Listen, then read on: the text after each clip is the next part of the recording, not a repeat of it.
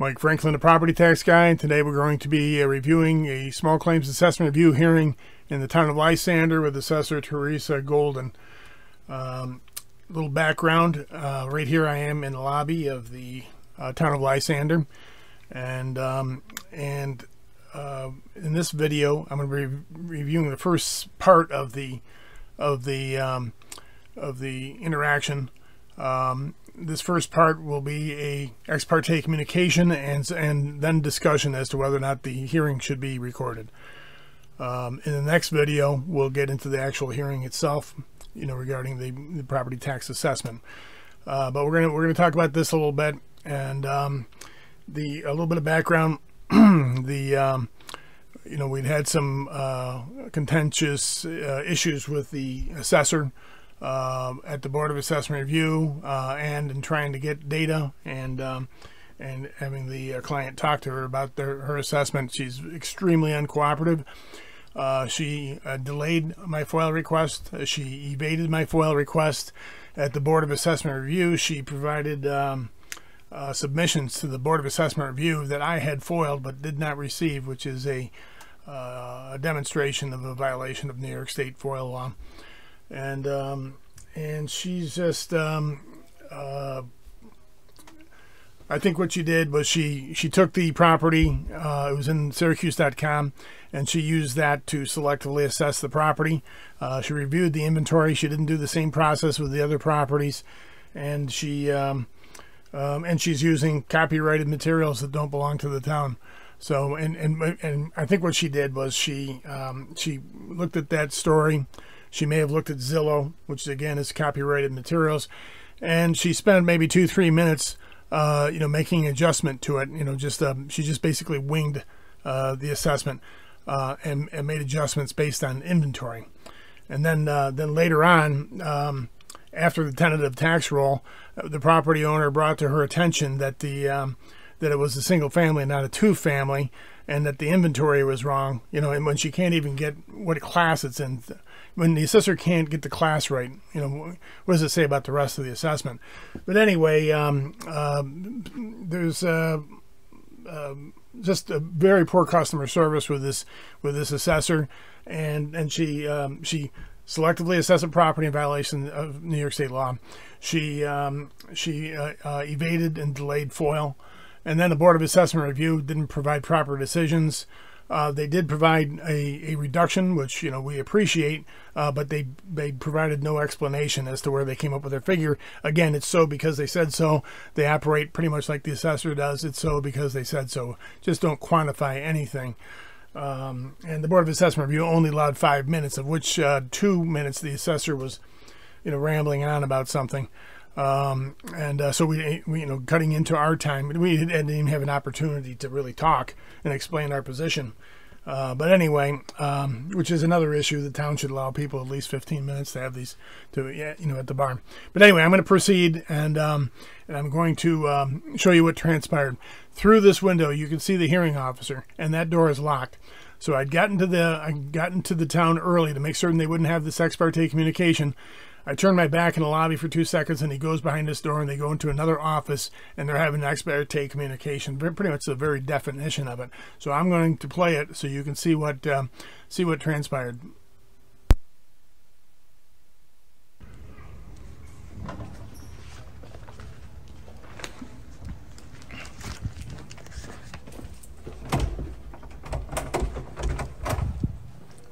Those people are having an ex parte communication in there, and it is highly inappropriate.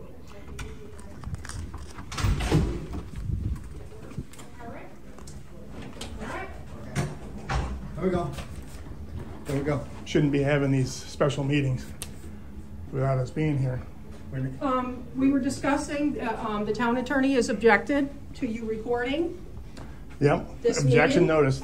Okay. And if I should have been in part of that conversation. Well, I didn't know until last week, and I had no way to contact Mr. Facility. So you can turn off the camera. I'm not turning off the camera unless Ray tells me to, and I have an explanation as to why.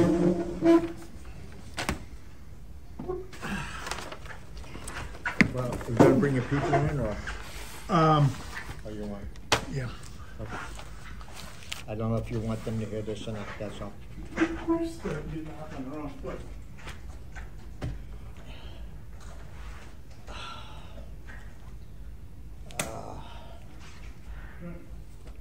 So I guess I will be leaving. No, I think he's gonna get smart, he's gonna get the pot, but it's...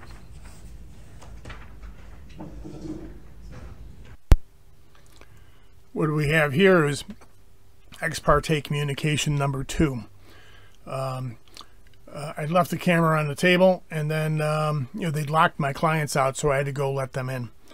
And so initially, the fact that door opened was just was just lucky that somebody happened to be going through that door. That's the only way I got in there. And then the assessor's making excuses for the ex parte communication. Well, it's not the assessor's responsibility. It's the hearing officer's responsibility to avoid ex parte communications and the appearance of impropriety. And in this case, there are very significant appearances of impropriety, especially after the fact. The hearing officer basically, I've dealt with him for 4 years. And my impression is that he's conscientious and he tries to do the right thing. But, in this particular case, I think that he was flustered by the recording issue. And he, in his mind, trying to do the right thing, he did the wrong thing numerous times. And he's experienced at doing this, and he should not be. He knows better than to participate in these ex parte communications, but you can see the disingenuous behavior of that assessor. I mean, she's something else. The attorney doesn't want her to participate in the upcoming continued video. You'll say that I don't blame them for not wanting to have this record. And what I meant by that is, if I were the town, I wouldn't want that assessor to be recorded because it just isn't a good optic for them. And she lies repeatedly. And at one point, she went on a 5-minute diatribe of a lie based on a false premise. 5 minutes. I've seen assessors lie in these hearings before, but I've never seen one go on a 5-minute lie. I've never seen anything like this one. But I'll proceed with the recording. Right off the bat, we've got disingenuous behavior. It's just not appropriate. Well, Morning. hey, good morning. How you doing? Sorry, I'm moving a little slower these days. Don't take your time. Don't you rush. There's nothing important we have to do today that should jeopardize that. So, Thank you. all right. Just for the record, my name's Lysander. I'm a small claims hearing officer. He knows this, but you haven't met me before. Which means I work for the state. I don't work for the county. I don't work for the town. I'm a hearing officer, which means there are no formal rules of evidence, and therefore there isn't like a formal, hearing thing. What I hear is perceived to be the truth. However, I'm going to ask your representative to shut the camera off, pursuant to the attorneys for the town being concerned about this and documenting Real Estate Property Code 735, which says that there will be no there will be no proceedings involving the parties shall have no documentation. Can I say that, Ron? Yeah, there you go.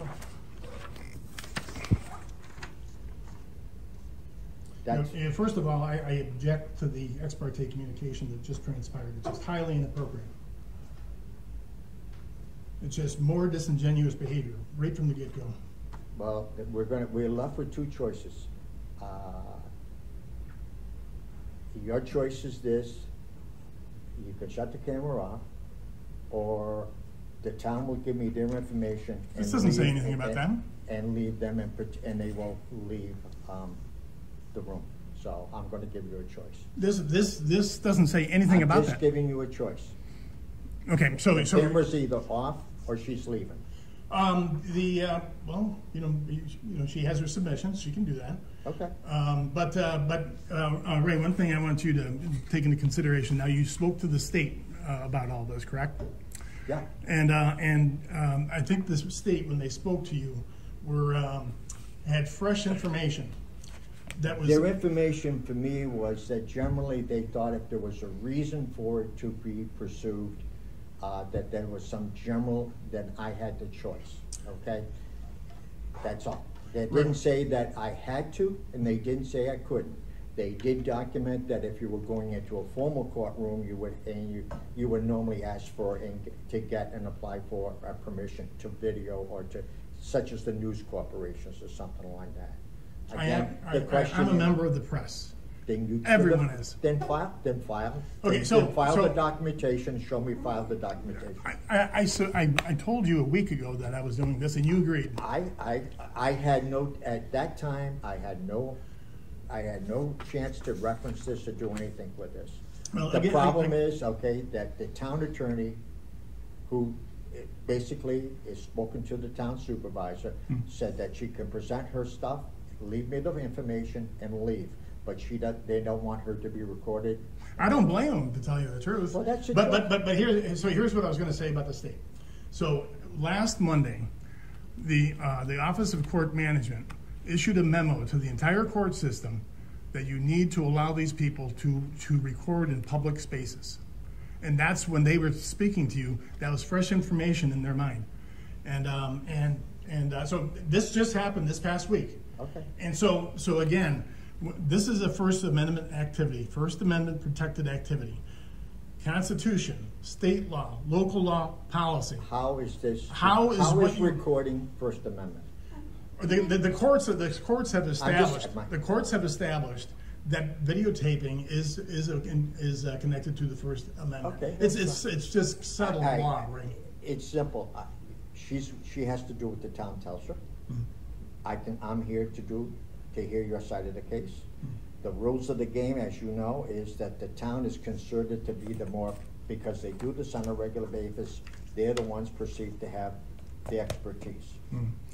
And so what are the options here again, Ray? So the options are shut the camera off, do not record, or she can give me the information that she has on her side of the table and she will leave. Can I just ask a question? Go ahead, please. That's all right. Okay, so I wanted to pause it to just cover a couple of his points before we move on. So he's saying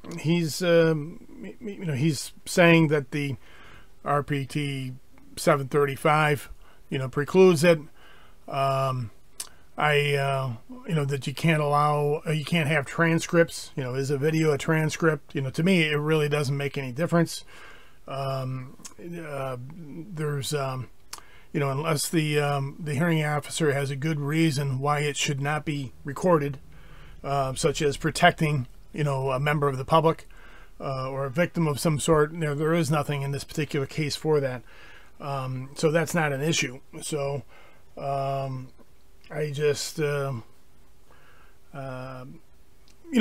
handling it the proper way. What he's doing is he's saying if we insist upon recording, the town attorney has advised the assessor to not participate. And that's fine. They have every right to do that. Although it seems like it's their job to participate. They're not obligated to it. There's nothing illegal about it. It's just bad customer service. So the hearing officer, the state will say that, it's at his, discretion.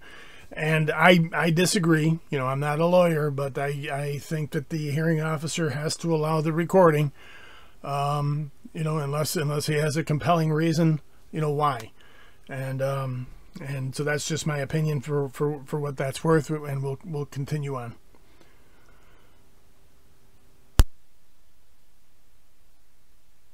I'm not trying to fight with you either. No. We're not trying to fight with anyone.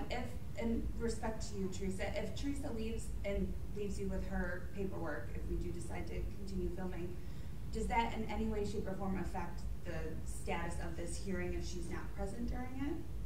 We just want to present the facts that we have. You have the right to present whatever facts you Yeah. want, whether she's here or not. That is not gonna be changed, okay? That won't change. That will not change. Okay. The question is, she's gonna give me some documentation. That justifies their positioning as to how they got to their assessment. Your job as the plaintiff is to prove they made a mistake. So whatever Absolutely. documentation you choose to give me is fine.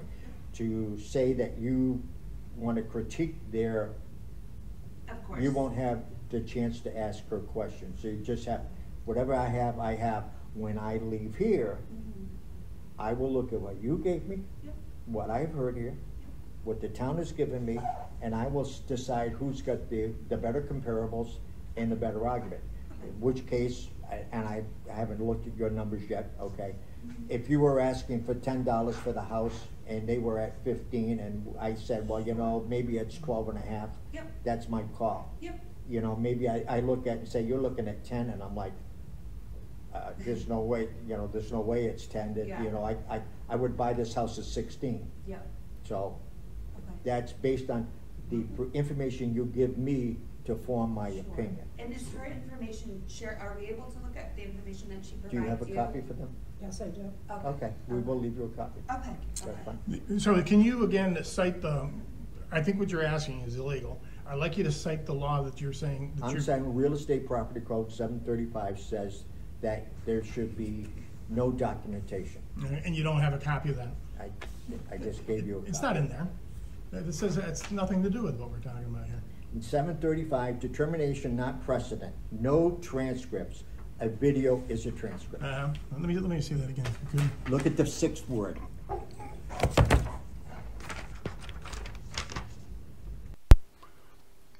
So at this point, you know, he's quoting section 735, which says there's no transcripts.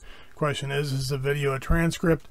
You know, to me, it really doesn't make any difference if it's a transcript or not. You know, what's kind of confusing about this is he's citing section 735, but he says that he spoke to the state and they said it's his discretion. Well, what is it? Which one is it? So I think that the state knows that that they can't force that. In other words, they can't tell me to not record this hearing unless they have a valid reason to do so. And there is no valid reason to do so.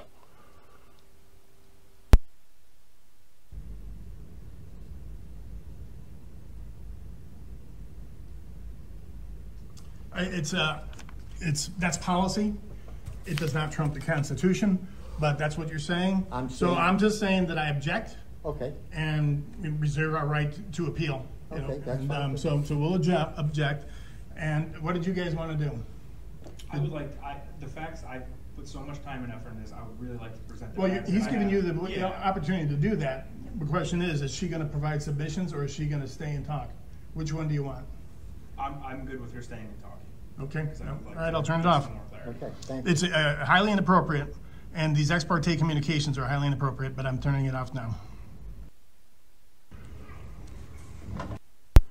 So the bottom line is that the hearing officer did not force me to turn the camera off. He said the choices were that if we recorded, the assessor would leave and provide submissions, which I think is probably what we should have done. And if we didn't record, then then we could have a hearing without it being recorded, and the assessor would stay. And so I let the client decide which one they wanted to do, and they put an enormous amount of work into this, so they wanted to pursue a normal hearing. I wouldn't have done that. The assessor, if it's assessor's, it's on her if she doesn't want to participate in the hearing. It's her job to participate in these hearings, and if the town is okay with that, it just doesn't seem like good customer service to me. But anyway, I think the hearing officer did the right thing in this case. He didn't order me to stop. We had options. So he didn't violate.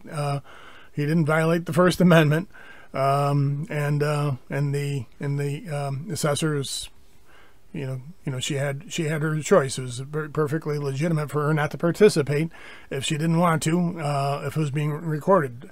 I don't have an issue with that. It's just that it's poor customer service. It's her job. And moving forward, I think the town of Lysander may want to find themselves an assessor who knows that they work for the public and that their job may entail hearings that are recorded. And if she has a problem with that, then she probably ought to find another job, and they should find another assessor who doesn't selectively assess and who doesn't evade FOIL and so on and so forth. But anyway, the next video will get into the hearing itself. Again, this hearing officer made a mistake with the ex parte communication, and the thing is that it's just not an honest mistake. It's a you saw the look of guilt when they walked out of that thing. He wanted to get past that issue. And then you could see the exasperation when he was sitting down. He knew he'd made a mistake, or he knew that he was caught in a mistake, or not necessarily a mistake, just plain doing the wrong thing. He's been doing this a long time. Ex parte communications should not happen, and he knows it.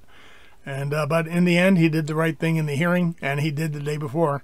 If he had stopped me from recording this thing and ordered me not to record it, I'm not certain what would have transpired from there. I think he'd be violating the First Amendment. I'm not an attorney, but he didn't do it, so it's kind of irrelevant. And we'll wait for the day when somebody does try to stop me from doing it.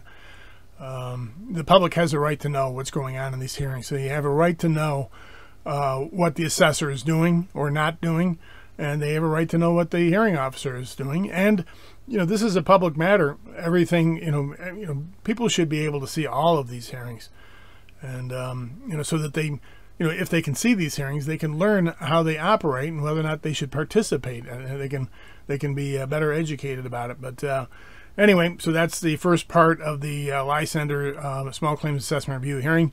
This is Mike Franklin, the property tax guy. Stay tuned for the next video on this topic.